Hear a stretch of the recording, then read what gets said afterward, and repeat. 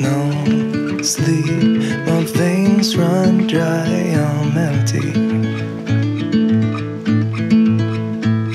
I can't see, I'm blinded by this concrete. 今天我要用杏鲍菇和番茄来做一道家常菜料理，要和大家分享一道创意的墨西哥卷。这道墨西哥卷很特别的地方是我使用了蛋饼皮来代替一般卷饼所使用的面皮，做法简单又省时。另外我还会分享一个自制的莎莎酱食谱，给大家增添一些美味的口感。这道墨西哥卷的馅料使用了许多不同颜色的食材，让整道菜看起来是更加的丰富的多彩，绝对是一道健康又美味的素食料理。做菜前很开心的告诉大家，频道现在有了超级感谢的新功能，让大家可以用低额支持我的创作，这样我就能够做出更多不一样的新影片、新食谱跟大家分享。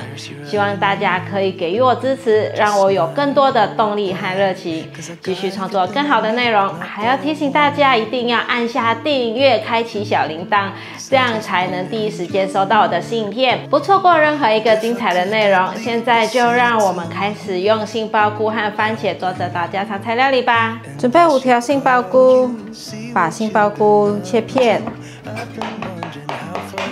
在杏鲍菇表面上切上一些花纹，让它变成格子状，这样子也比较好入味，也很美丽。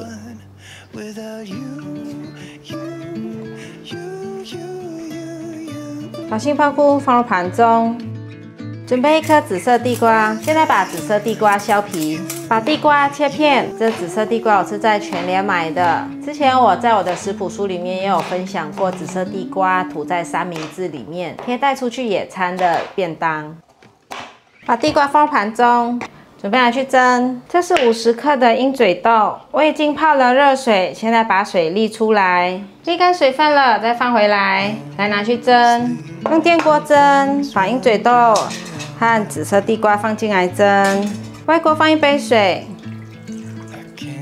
盖上盖子，按下电源来蒸。紫地瓜蒸熟了，蒸熟完它水分很多，不要放进来。把蒸熟的地瓜放入大碗中。你们看，蒸出来好多水分，就不要了。放入30 cc 的豆浆，压成泥。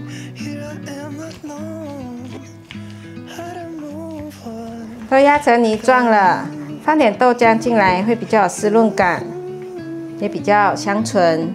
准备1颗番茄，切一半之后再去掉蒂头。其中半颗的番茄切片，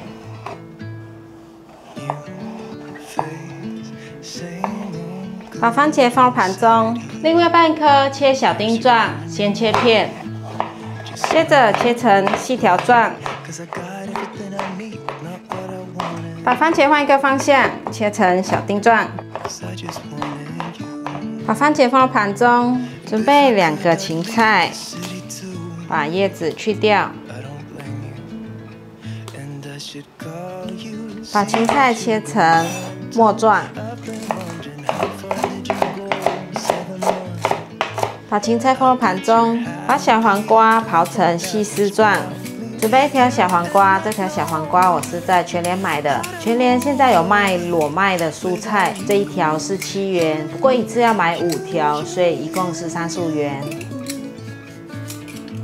把小黄瓜放入盘中，准备3片豆包，把豆包随意的撕成条状。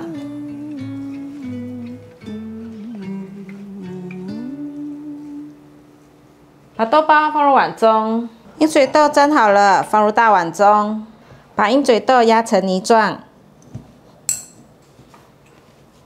全部都已经压成泥状了，可以了。把番茄放进来，芹菜、凤梨醋1汤匙，番茄酱1汤匙，迷迭香叶1/4茶匙，黑胡椒粉1/4茶匙，红椒粉适量，盐半茶匙。糖1茶匙，橄榄油1汤匙，把所有食材拌匀。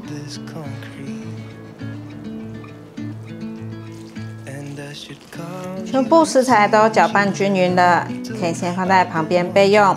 沙沙酱就完成了。锅内放入10克的纯素奶油，把奶油推融化。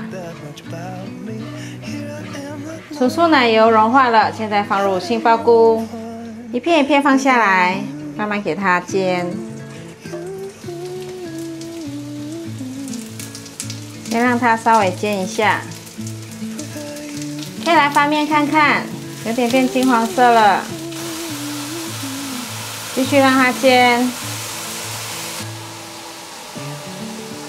放入适量的盐，让它有点味道。黑胡椒适量，平均撒在杏鲍菇上面。两面都煎成金黄色了，可以关火取出了。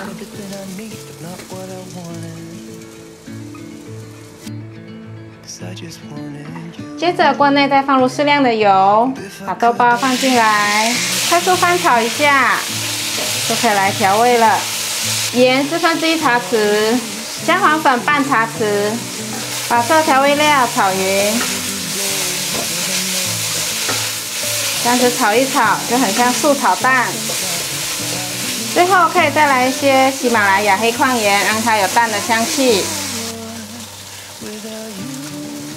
快速翻炒，炒得差不多了，要起锅前加点黑芝麻，增加营养。快速翻炒一下，可以关火起锅。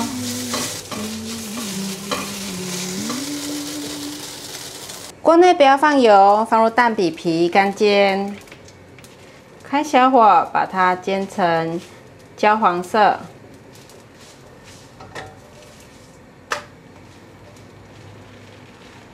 翻过来继续煎，像这样子微黄色就可以关火起锅，不要煎得太硬，不然很难包。第一层先涂上紫色的地瓜泥。卷饼料理在不同国家有不同的饮食方式和文化，比如墨西哥卷饼、法国蛋饼、中国春卷、越南春卷等等的，把它涂成一样的厚度，可以了。放上一片生菜，生菜露出大约0.5公分左右。接着放上莎莎酱。法国蛋饼是一种薄饼皮，可以用甜或咸的馅料卷起来吃。甜的馅料可以是水果、巧克力或榛子酱等等。杏鲍菇、纯素蛋、小黄瓜丝。咸的馅料可以是起司、火腿或蘑菇等。越南春卷和中式春卷有些相似，不过是以米纸包裹，馅料包括米粉、豆芽、香菜、虾肉或猪肉等等，通常配上特制的甜辣酱或花生酱。而今天分享的墨西哥卷饼源自墨西哥的传统食品，有豆子、米饭、肉类、cheese或蔬菜等等的食材，可以加入莎莎酱或酸奶油等等的调味料。不同国家的卷饼类料理各有特色和风味，从中可以感受到当地的文化和风土人情。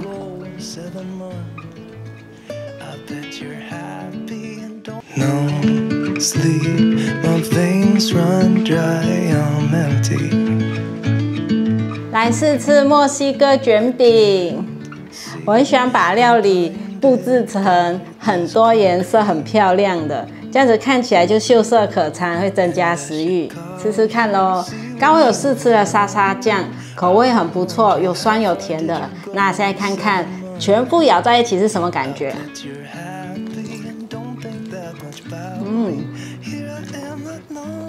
生菜好吃，我很喜欢吃生菜，因为咬起来清爽、脆脆的。